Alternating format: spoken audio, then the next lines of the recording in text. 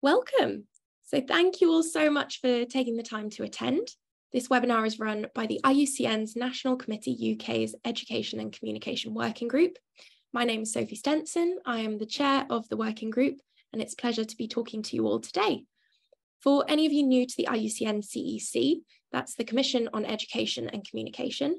So the purpose of this UK working group is to support the work of IUCN's global CEC and its initiatives. And oh, I can hear some there. There we go.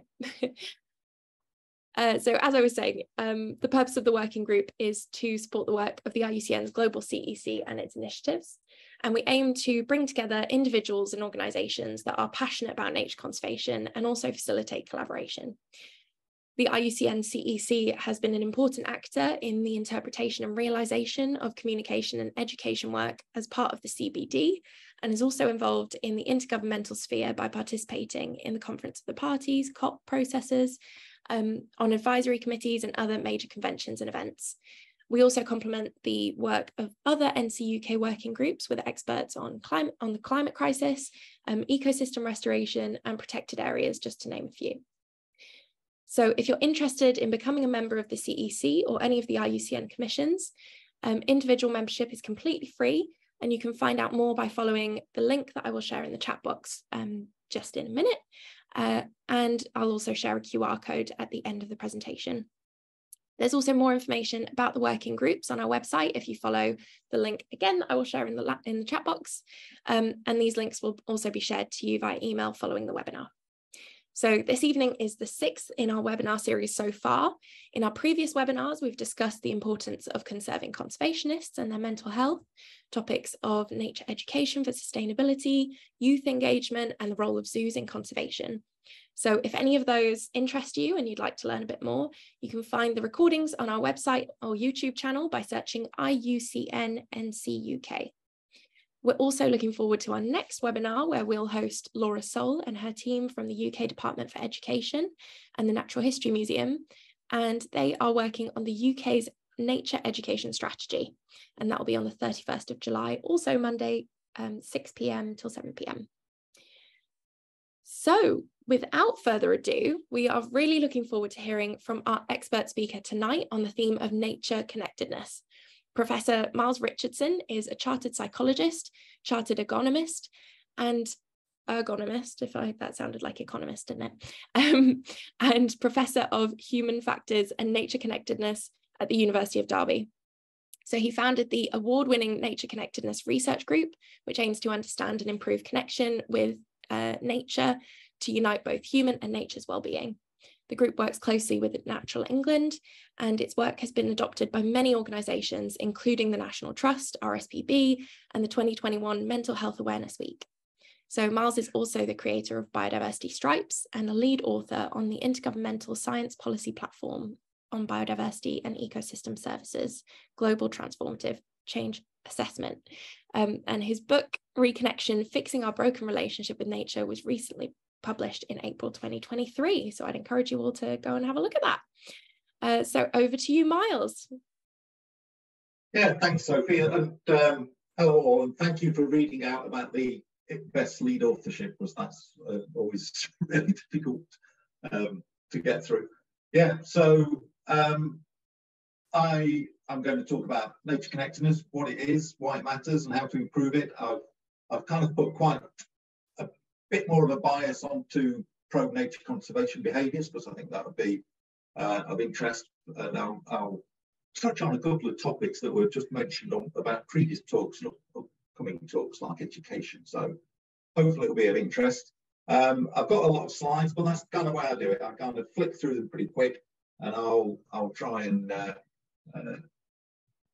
keep to time as well. I might just switch my video off while I'm talking, and so you can focus on the slides, and saves a bit of bandwidth as well. So here we go.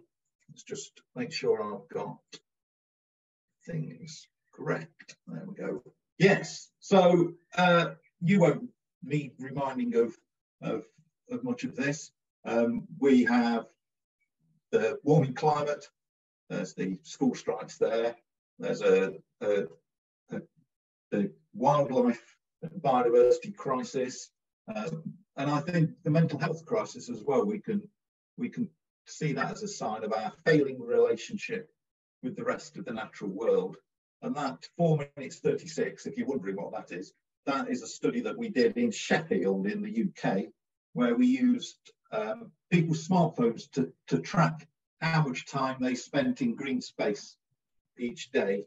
So that was the median time, 4 minutes 36 seconds, just another indication of how little time we spend in nature as a routine kind of everyday experience, I suppose.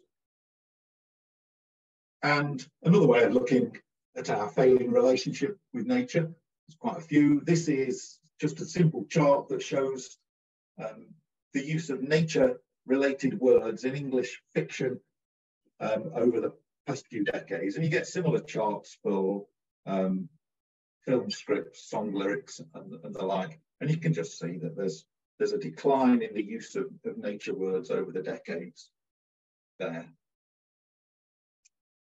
And another way of thinking about this is, as nature has declined, the green line is the loss of biodiversity since 1970 using the LPI index.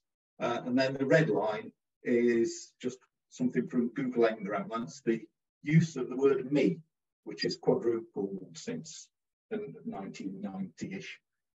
So as we kind of lose interest in nature, we refer to ourselves more and more, captured quite neatly there by a cartoon by Ralph Underhill. And I don't normally include this chart in my slides, but it's one I produced based on this research paper that was published this year. It just shows the relative mass of various life forms on Earth. It kind of speaks for itself. We have a relationship with nature that's based on use of natural resources and control of natural resources, to the point that ourselves and our cattle, and in particular, are, well, you can see the vast amount of mammalian life on Earth. So, Nature Connection, we have a failing relationship globally, and then here's a little insight into where our relationship with nature might be in the UK. So this is a chart that just shows the mean level of nature connectedness, connection with nature, which I'll come on to a bit more in a few slides' time, against well-being in this instance. But what you can see within this circle here is that the United Kingdom is kind of almost next to bottom on this sample of nations. And another observation within the blue line is they're kind of all English speaking nations, former parts of the British Empire. So there seems to be something about the way we think about nature and our relationship with nature that has a long history. And we've done a bit of research to understand why, or start to unpick why, at a kind of macro nation level. So these are people's individual scores of nature connectedness. But if you look at metrics for the entire nation, what we found is seems to be a link between income and wealth and nature connection. As wealth goes up, nature connection goes down. As the use of technology goes up, the level of nature connection gets lower. There's a very strong link to biodiversity. The more biodiversity there is, the higher the level of nature connection. Similarly, there's relationships to land use. The more pasture land there is, the lower a nation's connection with nature. The more urbanization, as you might expect, the lower the level of nature connection. And also we found an interesting link between the population age. You can measure it in different ways, but the more children they were, the lower the connection with nature. and vice versa. The older the population, the closer the connection with nature. So it's perhaps linked or a sign of the shifting baseline syndrome, where older generations had more nature about to connect with and develop a relationship with. So this is the same stat, just to emphasize the fact that the UK is at the bottom of this group of nations in terms of their nature connection. And you can see biodiversity and wellbeing there as well. And it's kind of no surprise, we're quite close to the bottom of biodiversity and we're quite close to the bottom of wellbeing as well as nature connection. But we perhaps see ourselves as a nation of nature lovers. And so this might come as some surprise. We cherish our artists and poetry that refers to the natural world, and we love our nature documentaries, and we live in this green, pleasant land, but it doesn't seem to be borne out in these statistics. So I'm kind of setting out that we've got a failing relationship with nature, and thankfully there's global recognition that that relationship with nature is broken and a sustainable future requires a new relationship. It's a bit of a, going back to the previous chart, so there's global recognition of a global failing relationship with nature, but the UK seems to be bottom or towards the bottom of that. So that doesn't put us in a very good place. So these are a few of the documents that are starting to talk about our relationship with nature. And the COP15 agreement, target 12, I think, refers to connection with nature. So it's beginning to appear in policy documents. And if we're talking about our failing relationship with nature, this is something that I explore more fully in the book, but this is just a quick overview. That if we take a very long view as to why, we obviously had our prehistory evolving and living within the natural world with a very, very close bond within the natural world. And then there's been revolutions in agriculture that took place over hundreds and hundreds of years, a slow process, then more rapid revolutions in science, the Industrial Revolution, the kind of current technological revolution that we're perhaps going through. And we've ended up with a modern life that is mainly within buildings and the built environment. We've ended up with the loss of biodiversity as reflected in the lower picture there. And we're realizing that, and we're starting to treat the symptoms. So we're trying to use less resources and energy in terms of greener consumption, and greener sources of energy, and we're looking to restore nature. But I think my take is that we also need to look at the root cause of those and restore our relationship with nature. So you can see climate warming and the loss of biodiversity as symptoms of that failing relationship with the natural world. And this, it always surprises me that we spend so much energy trying to show that humans need nature, and that our broken relationship with nature might be a cause of some other issues, because we wouldn't question that fish need a river, or birds need the sky, or apes need a forest, but we spend tens of millions of pounds in research showing that humans benefit from the environment of their evolution as well. But that's all quite depressing.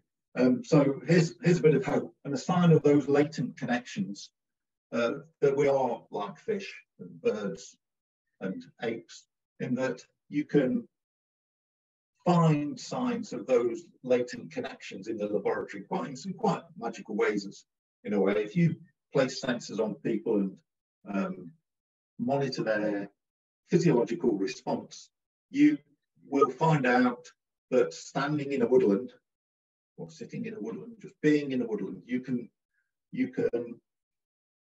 monitor the effect that has on the human physiology. It calms the nervous system, helps manage our emotions. And you can get the same effect by simply looking at a picture of some roses for 3 minutes. These are studies that have been done in research laboratories. And also, quite surprisingly, if you blindfold someone and ask them to place their palm on various materials, you'll find that same effect as standing in a woodland, simply by placing one's palm on some untreated wood. So the body seems to have this innate realization when it's viewing or in touch with products of the natural world or elements of the natural world. And the microbes there are there just to indicate the research that shows if people live nearer a richer environment, greater diversity of microbes, the microbiome that lives on and within us is more diverse, and that has a positive impact on our well-being. So another sign of those innate connections or invisible connections. And similarly, the amygdala, at the base of the brain, which manages our emotions and plays a role in emotional regulation, that is better developed in people who grew up near woodland, for example. So you've got these examples of how we still have this latent connection to the natural world, even if when questioned subjectively, we might not quite realise that we are part of the natural world. So there's the physical connections, which brings me on to the psychological connection. So what is nature connectedness? And it's different to contact and exposure to nature. So it's different to visits to nature. It's different to just simply being near nature and the benefits that that can bring. It's a psychological construct that's internationally recognised, and it's a person's sense of their relationship with the natural world, both emotionally and cognitively. So that emotional bond that we might have towards nature, but also that cognitive belief that we are part of nature, or cognitive realization rather than belief that we are part of nature. And we can measure that with psychometric scales, which allows us to do science and measure the impact of and the benefits of having a closer relationship with nature. It's also a construct that provides some clarity in that it provides a definition within the fragmentation of what connection with nature means. And so the research is starting to suggest that that link to nature is a basic psychological need. And I'll share a little bit of research that shows that it unites both human and nature's well-being. So this is the why nature connectedness matters. So this is just an example of the well-being benefits. You can see the list of benefits around the side there, broadly about people feeling good or functioning well. So feeling good, vitality, happiness, etc. And then functioning well, meaning and purpose, life satisfaction, personal growth, aspects like that. And there's also some suggestion that there's links to pro-social behaviour and body image and other well-being benefits. And when you combine measuring people's nature connectedness with measuring their nature visits in cross-sectional research, you can find that nature connectedness matters more for well-being, certain aspects of well-being, like having a worthwhile life, than does visiting nature. So that's research that's emerged over the last few years, where previously the focus had been perhaps time in nature, visits in nature, but if you measure in tandem nature visits and nature connectedness, you get some different results. And the explanation of well-being or having a worthwhile life for nature connectedness was 4 times as much as socioeconomic status, which is accepted as a benchmark kind of indicator of having a worthwhile life. So that's just the results of one survey. It gives you an indication of why nature connectedness matters, but there are systematic reviews that show that link from multiple studies now. There's been dozens of studies into that. Similarly, why nature connectedness matters, and this is what we try to focus on a little bit more than people's well-being, is nature's well-being. So there's been systematic reviews again that have shown a strong and robust link between nature connection and pro-environmental behaviours, and there is some evidence that there's a causal link as well. So if you improve nature connection, it increases the pro-environmental behaviours as well. And this is a kind of virtual circle. Good for nature, good for you is a phrase we've been using for quite a while. And you can see human exposure to nature is good for people. There's decades of research that have shown that link. But what our focus is if you get that engagement with nature, that emotional bond, the noticing nature, and engagement with the simple things in the natural world, you can get more well-being, and you can get pro-nature behaviours as well, which is indicated by the circle on the right there. And then just a little bit more to explain the concept of nature connection. This is the results from a population survey of nature connection in the UK a few years ago, but it was the first one, so it was significant. And we found that the mean level of nature connection in the UK was 61, which doesn't mean a great deal on its own. But you can see there the discarded cocan. The people who report doing nothing for nature or the environment, their mean level of nature connection was 47.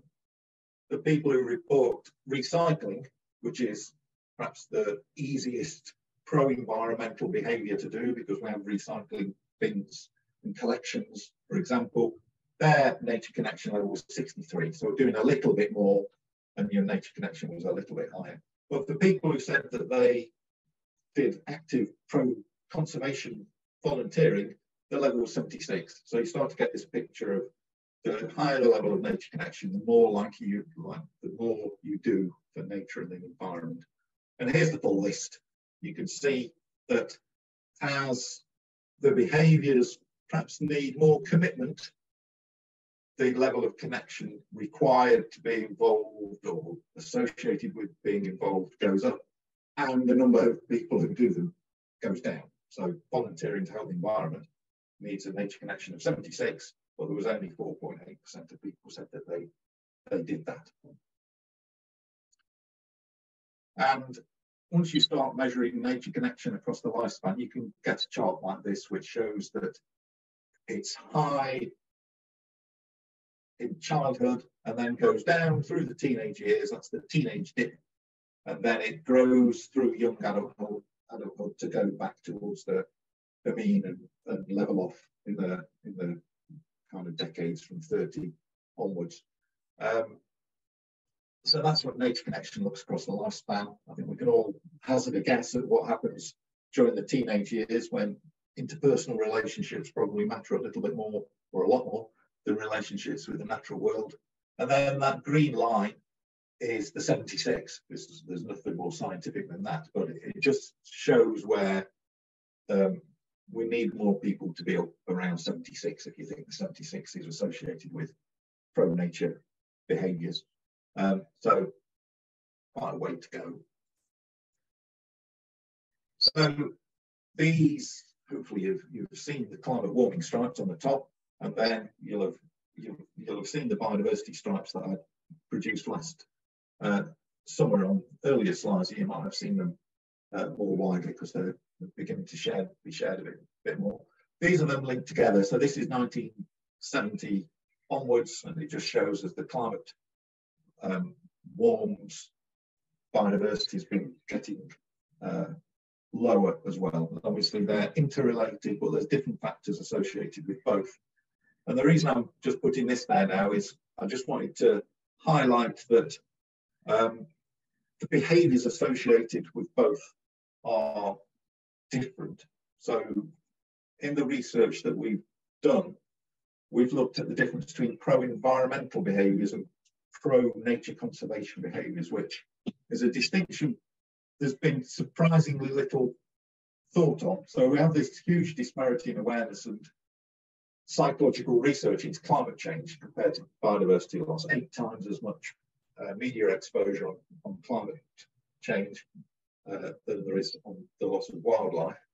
And that's reflected in the psychological research as well. The focus has tended to be pro-environmental behaviours, often broadly the carbon and resource focus, and usually associated with positive inaction. So they use less energy or less carbon, don't drive, don't fly, for example. And then pro-nature conservation behaviours are broadly behaviours related to habitat creation, for example, in your own garden. And that can be seen as positive action as opposed to positive inactions. And what we found in our research that psychologically there are different types of behaviour, but nature connectedness seems to be linked to both. So we did some of the first work on pro-nature conservation behaviours, and because surprisingly there wasn't a scale that measured pro-nature conservation behaviours before we developed one a few years ago. So we did some of the first work on that, and we started to look at these factors there. There's 8 factors of which ones predict or explain pro-nature conservation behaviours. And what we found was together those explained 70% of the variation in people's positive actions for nature, which is quite a lot. But we found the biggest factors were engaging in simple nature activities, simply noticing nature, that kind of living side of having a close relationship with nature.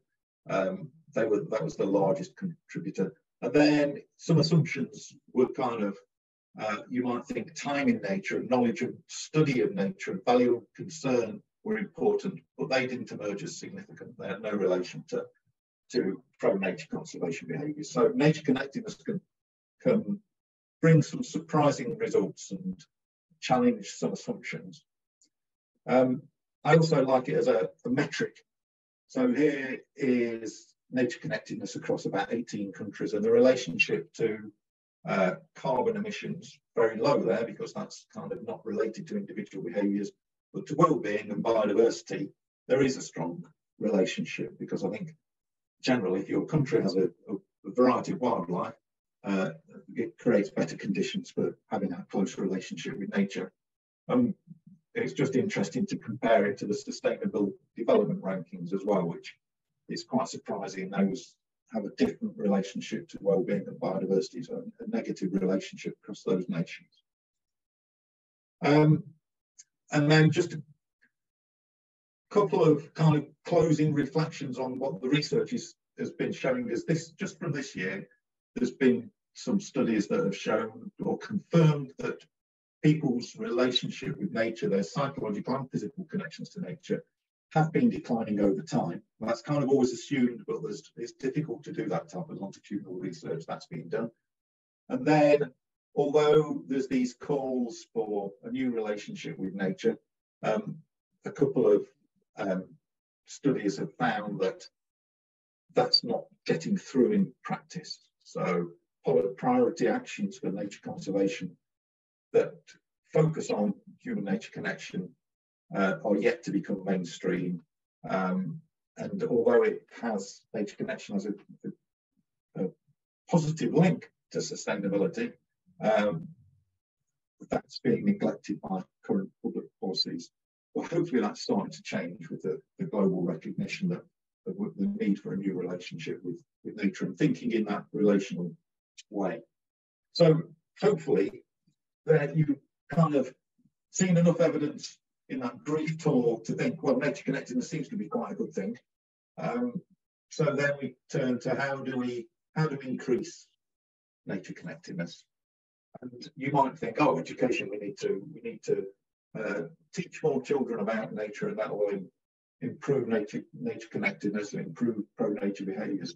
Well, what we find is that environmental education in recent systematic reviews wasn't particularly improving nature connectedness, and this study is an example of it, that increasing environmental knowledge only explained a very small proportion of ecological behaviour in children, whereas nature connectedness explained a much larger chunk of that.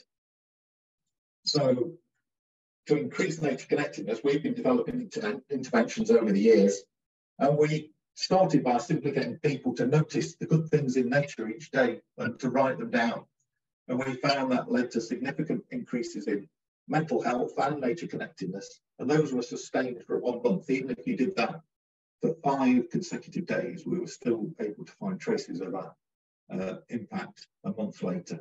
And we've also found that if you get people to notice nature each day and write down the good things in nature that they see, that's linked to significant increases in pro-nature conservation behaviours as well. So this concept of simply noticing nature seems to be really important. Well, the trouble is, 80% of people rarely or never notice nature. They don't watch wildlife, smell wildflowers. So that there's this kind of cultural disconnect from the natural world. And what we found in the lockdowns, where people couldn't do much more than wander around in green space, and we saw lots of news about increased visits to green space, they went up by 40%. But we happened to be measuring nature connection and noticing nature at that time, and we found that noticing nature increased more, 74%. And it was that increase in noticing nature during that time that was explained more of the well-being people were experiencing and the level of pro-nature conservation behaviours. So that simple noticing of nature that was increased because it was quieter, there was less to do, there was more time, that explained well-being of pro-nature conservation behaviours more so than the increase in visits to nature that happened at that time. And this is a diagram that just captures those feedback effects. So you increase nature connection, there's more pro-nature behaviours, there's more nature to notice.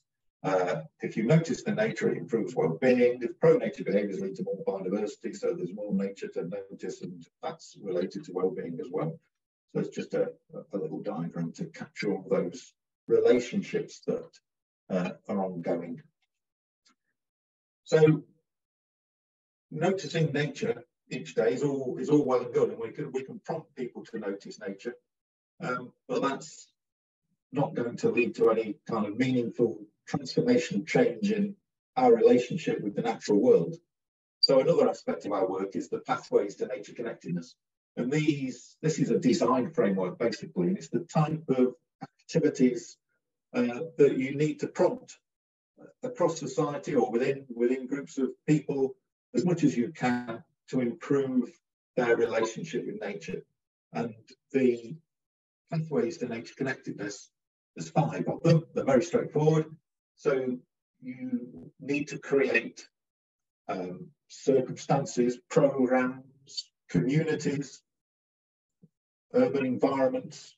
You can kind of apply this quite widely, where people are more likely to have sensory contact with nature, more likely to appreciate the beauty of nature, and more likely to turn to nature to manage their moods, to find joy, to find calm, and more likely to celebrate the meaning of nature in their lives, nature's events and nature's stories, and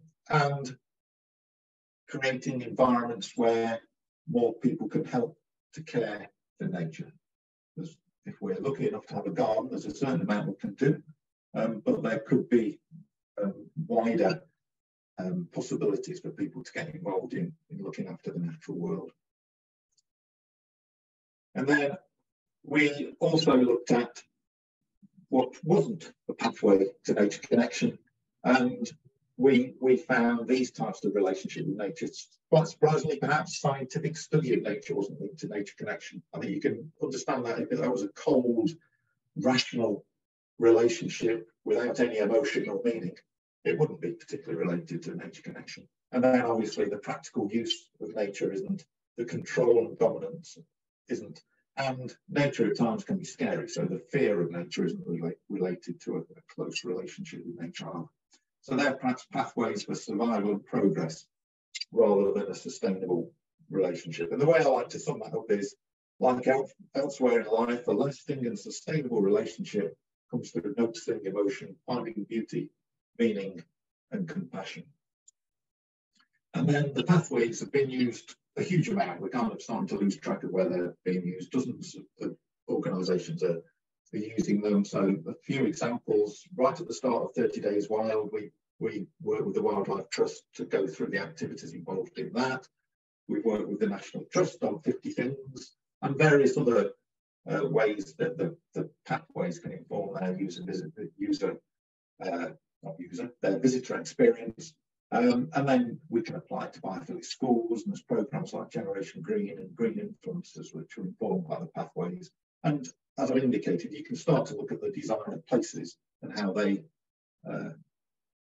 can encourage people to activate the pathways.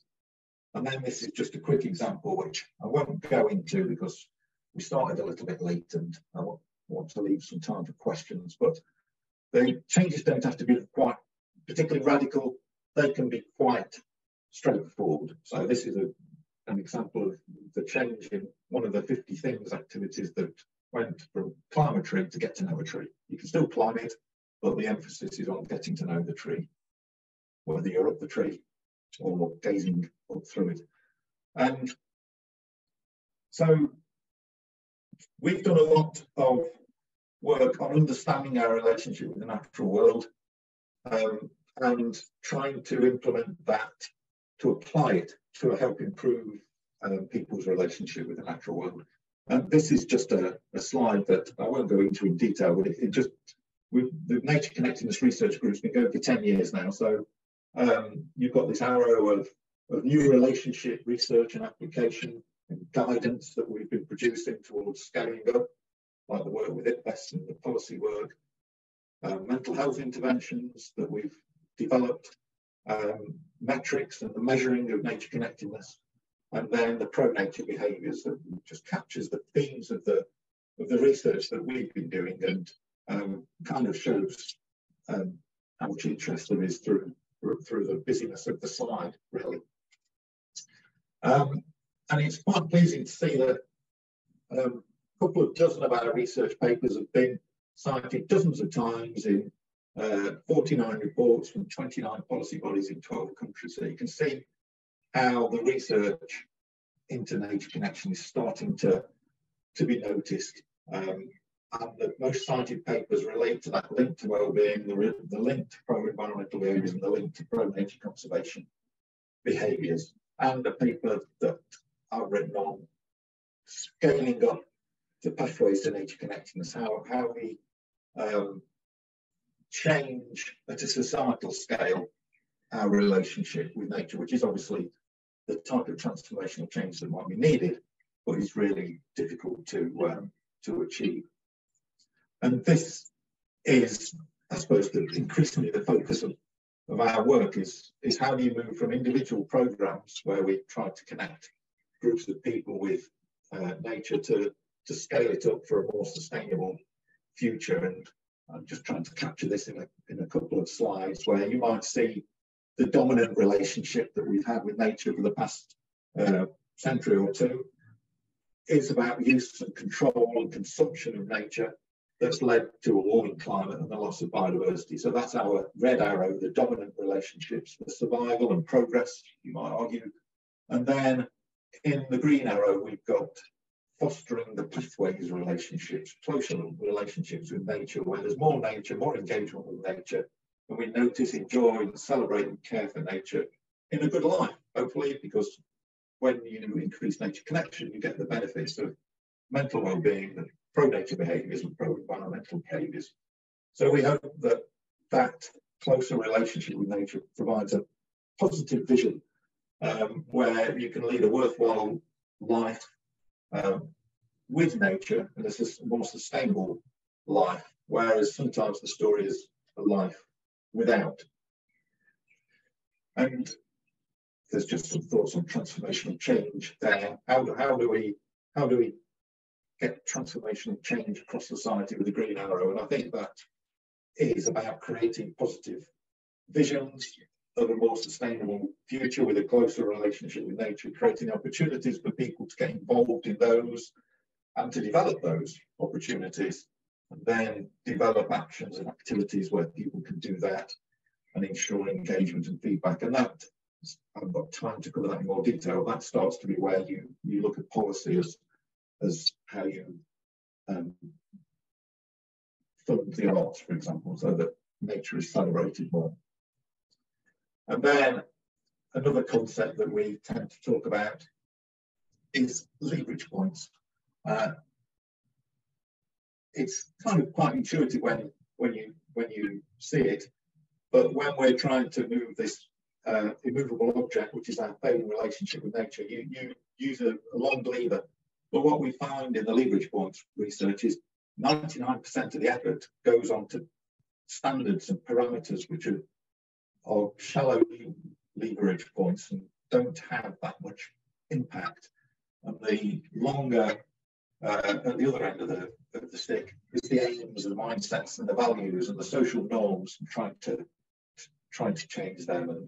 And that sometimes that can be the simplest change in the aims on a piece of paper within an organisation's aims, but that can be very difficult to achieve. So you can see here that you need, for transformational change, you have to look at aims and values, the design of social structures and design of organisations, and feedback loops and the way information is shared, and not just parameters and standards. So that's that kind of scaling up work and trying to think in terms of leverage points.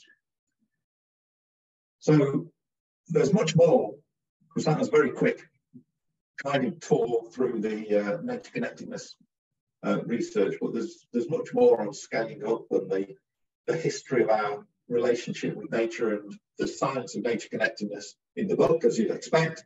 And then if you don't want to read a whole book's length, there's the Nature Connection handbook that's available from my blog that has had over 36,000 downloads the last time I counted. There's a really good policy briefing from the Mental Health Foundation, which they took on our research and really made it kind of come to life in a policy way. And there's a couple of other briefings, one that we've done with the National Trust and Nature and Me.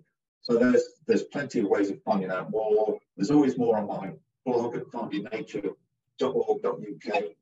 And we also offer a MOOC as well, so you can learn more about it on an online course. So I'm going to put things to a close there, just so that we can have any questions and answers. But my summary is pretty simple, really. I think the warming climate and loss of biodiversity show that we have a failing relationship with nature, particularly in the UK, sadly. Nature connectedness can unite both human and nature's well-being, which I think is a really useful combination. So it provides a really tangible target for change in our relationship with nature.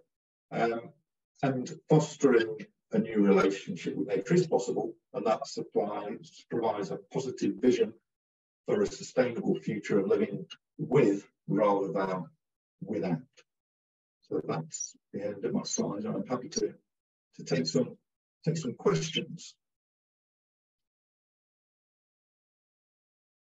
Thank you so much, Miles, and thank you for taking the time to talk to us about your work today, because it's such an interesting topic, and I'm sure that there's already some questions I've seen come up in the chat, and I'm happy to read those out for anyone that doesn't want to kind of switch on their recordings, or if you'd like to put your hands up, then I'm happy to kind of share and point towards any questions there. So I might start with one that I already have written down, which was from Michelle Doa. I hope I'm pronouncing that correctly. And she's curious if you can pinpoint the kind of me focus. She's asked what happened, or is it just a conglomerate of things? I don't know, Michelle, if you want to expand on that, if you're happy to unmute. Sure, I'm happy to do that. So,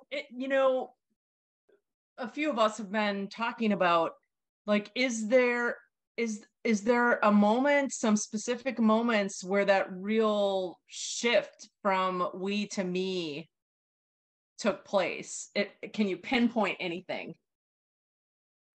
Yeah, I suppose that it's not something I can pinpoint, and I suppose it might be difficult to bring it down to a very particular instance in time, but it does seem to be in relatively recent decades, as you can see from that chart, where the rise in me started quite sharply. There's been other analysis as well, even in things as simple as song lyrics. There was a shift where they started to sing about me rather than you. Songs typically referred to someone else and you were singing your song to them, and then the lyrics changed to people singing about themselves. So I think there's a wider body of research into narcissism and topics like that, which is not my focus of my research, and but there is a concern that traits like that have increased, and that presents quite a significant conservation challenge, because people are thinking about themselves more and more, whether it's to do with social media or things like that. Perhaps that has been quite an important factor in the past perhaps decade or so, but it was predating social media as well. So I think there's other factors at play.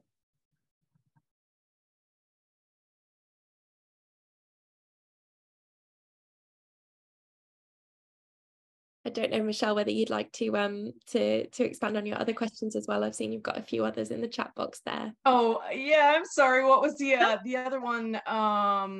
Let me go back and see if I can find it. I've got a record here.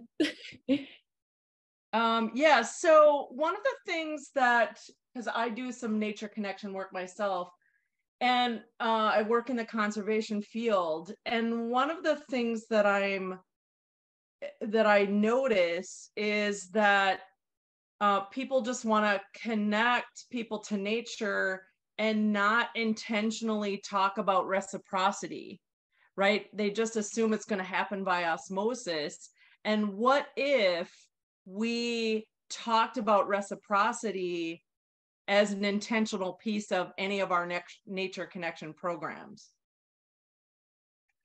Yeah, I think that's important, because I talk about the similarity in passing. I put that slide up that suggested the similarity between people's relationship with nature and people's relationship with other people, and there's lots of parallels between interpersonal relationships and human nature relationships, but the big gap is, as you were saying, with other people, you get some feedback. It's very much a very clear and obvious two-way relationship.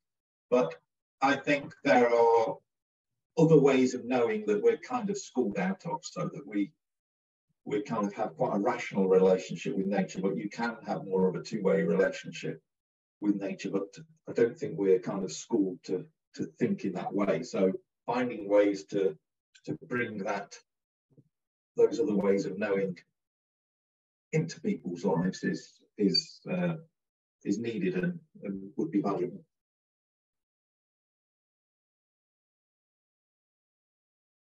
Absolutely. Thank you so much.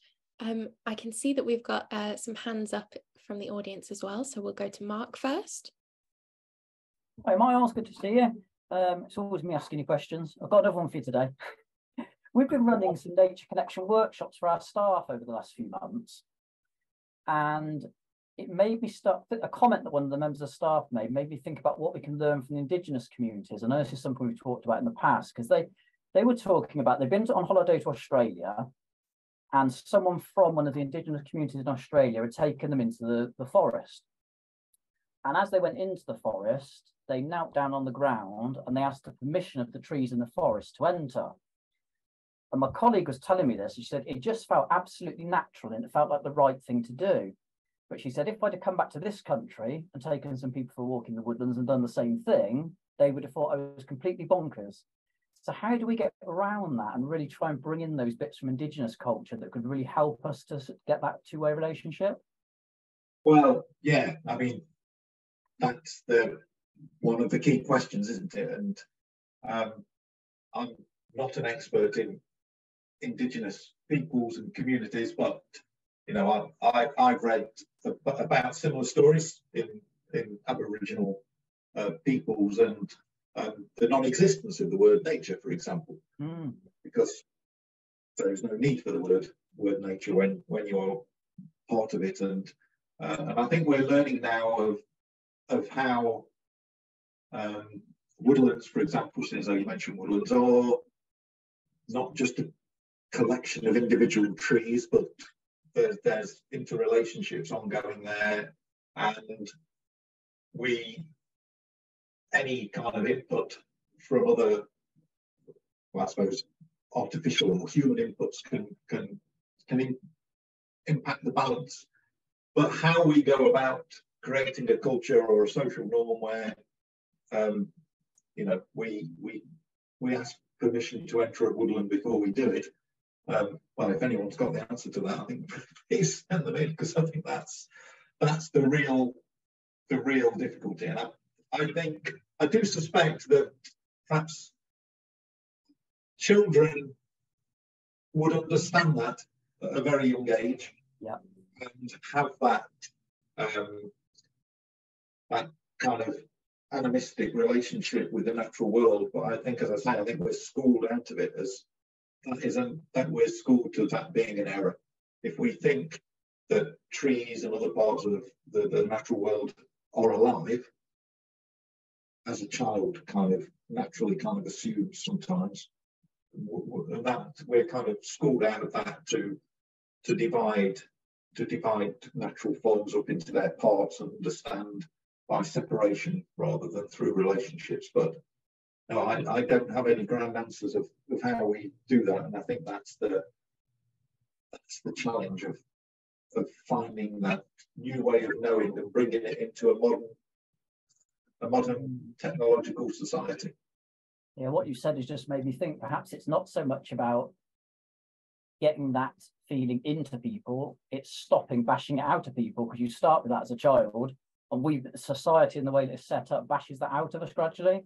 Yeah, no, I think that's exactly the thought I had earlier in the year that hadn't occurred to me particularly before. It's not, we put a lot of effort into reconnecting people with nature and reconnecting children with nature, but perhaps we need to flip it on its head and not disconnect them in the first place, because I think,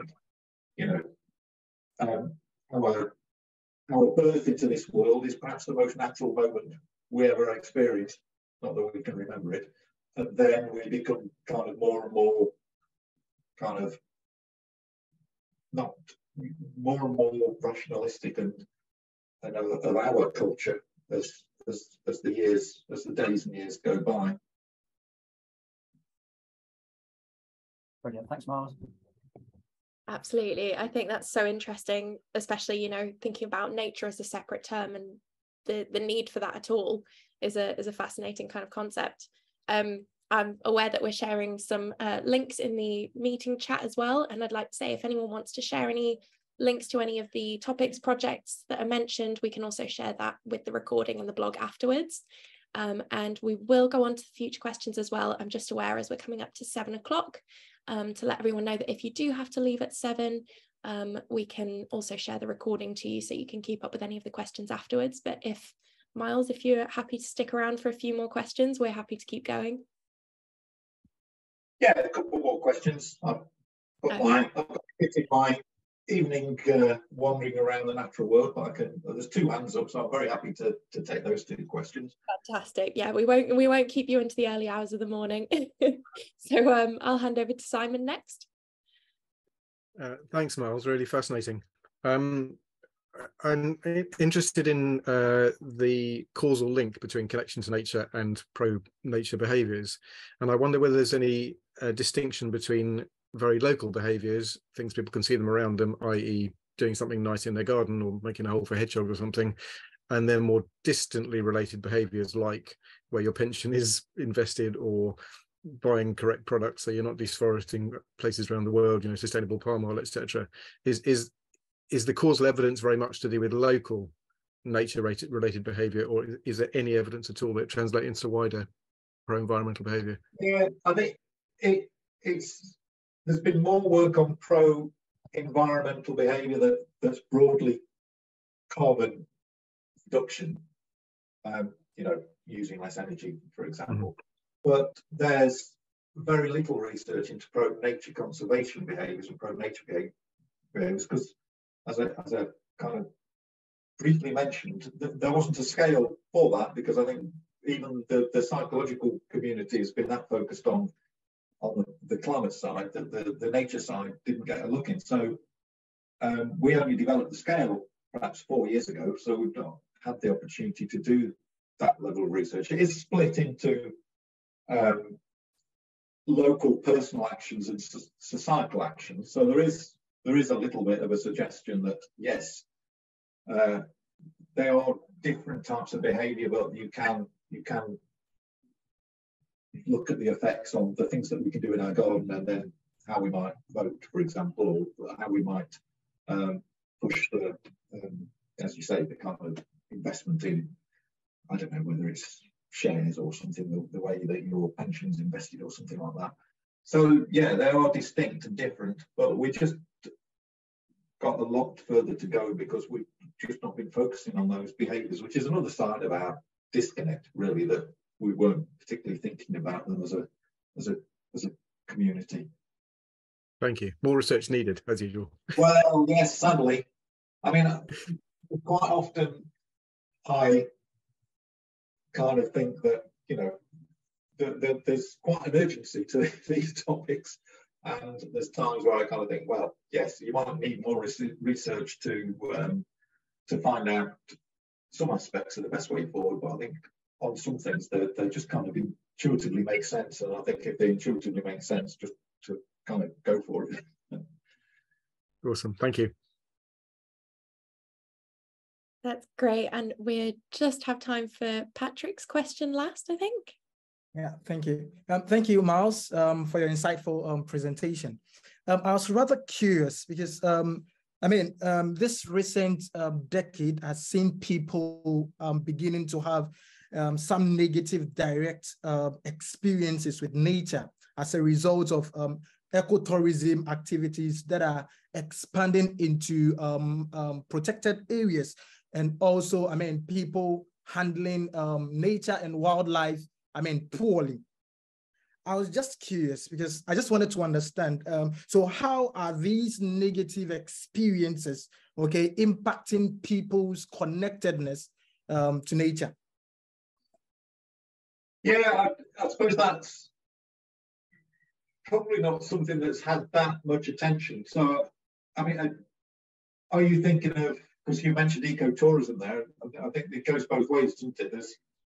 There's the negative impacts of people on nature, which I think that's an issue, because if we engage more people with nature, we tend to leave a trace wherever we go, and so you've got that to manage. You want to engage people with nature, but you don't want people to disturb nature.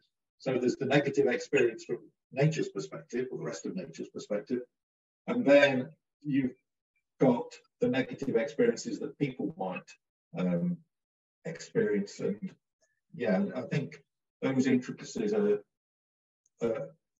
not had so much exposure. I mean, we know that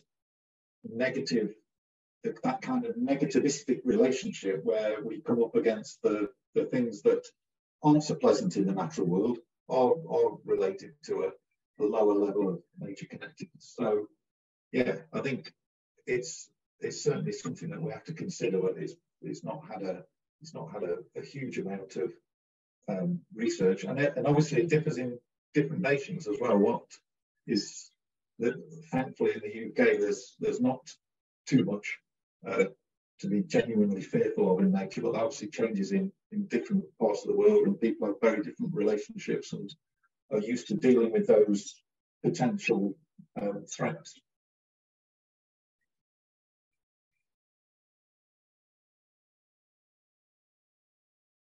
That's great. Thank you, Miles. So I'm afraid I think that's all the questions that we have time for. But I'm so glad that we were able to generate some really interesting discussion, and hopefully everyone was able to take away something new, something inspiring from our speaker today. So I'd just like to say thank you again, Miles, for taking the time to talk to us. If you want to share your contact details or anything in the meeting chat now, if anyone wants to get in contact with you, you're welcome to do so. And hopefully we will also see you again. We're planning our future webinars. So the next of which is currently planned for the 31st of July. That's Monday, again from 6 till 7 p.m. And that will be about the UK's nature education strategy. So we're also open to suggestions for any future topics, or if you have a topic you'd like to present as a speaker, you can get in contact about collaboration opportunities, projects, anything like that. We love to be in touch with members and non-members alike. So please do let us know. Alternatively, if you're watching this as a recording, anyone, please do get in contact and comment below any topics that you'd like us to focus on in future webinars. And I'd just like to thank you all for attending this webinar. We appreciate your time and input, and you can learn about our upcoming webinars and any other updates by following us on our social media by searching IUCN NC UK. Thank you all and have a wonderful week. And thank you, Miles. Yeah, thanks all. Thanks for the invite.